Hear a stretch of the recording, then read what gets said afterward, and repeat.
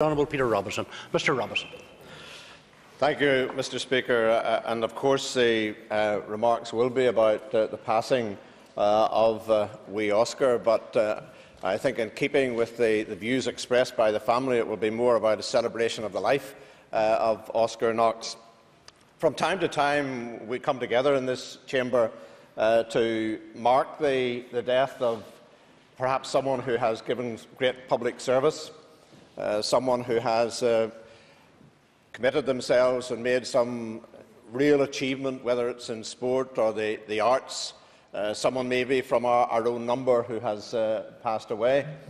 But in all of those, it's a recognition of the service and achievement of a lifetime that someone has been able to bring forward. On this occasion, some people might ask, why do we mark the passing of a 5-year-old boy? And the truth is that for many of us, when we go through life, we admire those who show courage in the face of suffering, who can smile through pain and discomfort, who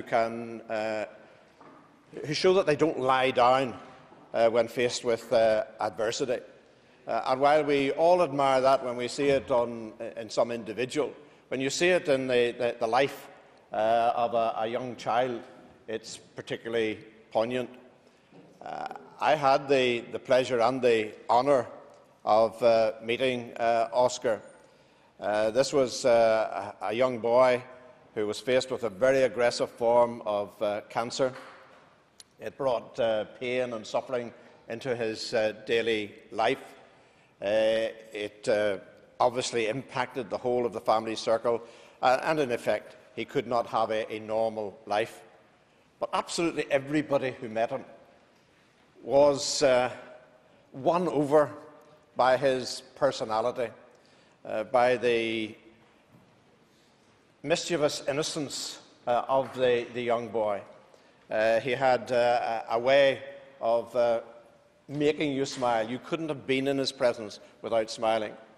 And when the Deputy First Minister and I met him and he turned the office upside down, you would almost be exhausted after he left. There was so much energy displayed during that period of time. And I think it's right that we should honour somebody who has shown such fortitude in the face of adversity, brought so much joy and indeed love to so many people.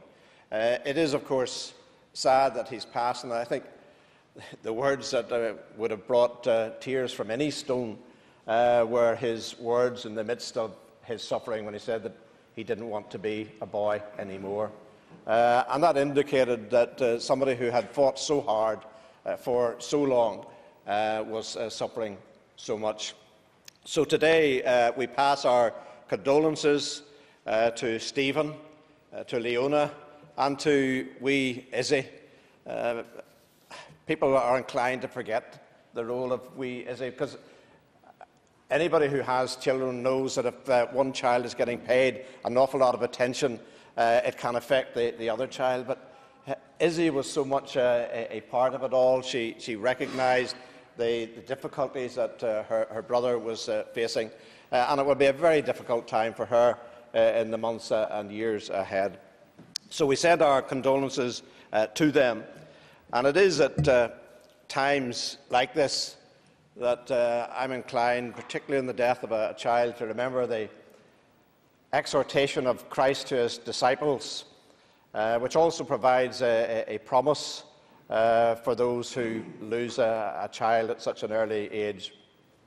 Suffer little children to come unto me, and forbid them not, for such is the kingdom of God.